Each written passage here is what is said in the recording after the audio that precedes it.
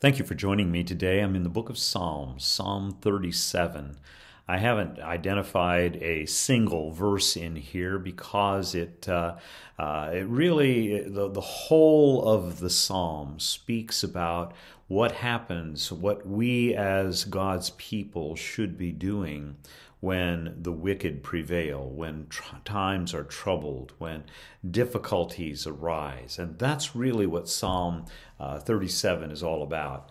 In the past, I have looked at that and I have found individual verses that have encouraged me here and there, but I've never really put all of it together in a comprehensive way until just recently. And I thought it was something that was very important for us to consider at this particular time.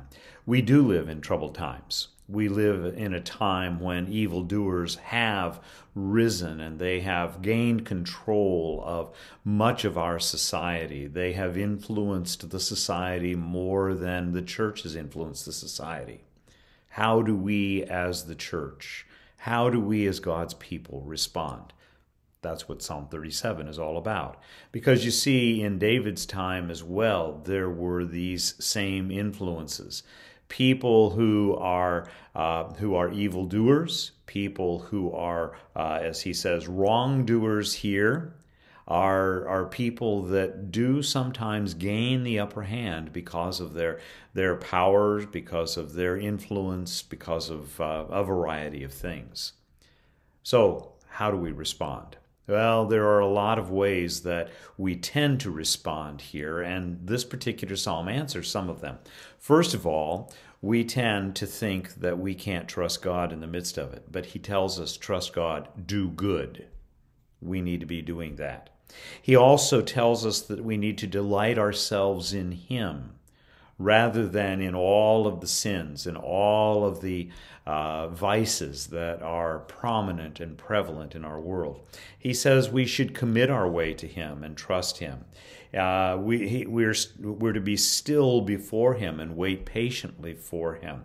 Now, these are not easy things to do when evil prevails in the society, but they are the commands that we have right here. He tells us to refrain from anger. I'll confess to you that that's very difficult for me. When I see the ways that evil is perpetrated upon the world around us, when I see innocent children being sucked into the evil vices of this world, I get angry. Hopefully I'm angry and I sin not, but I can't say that for sure.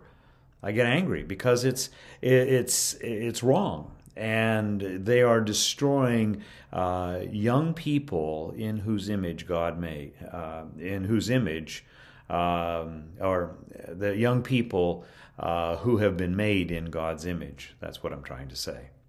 One of my big prayers for my children, or rather my grandchildren, is that the Lord would surround them, protect them from much of the evil that is in this society, in this generation.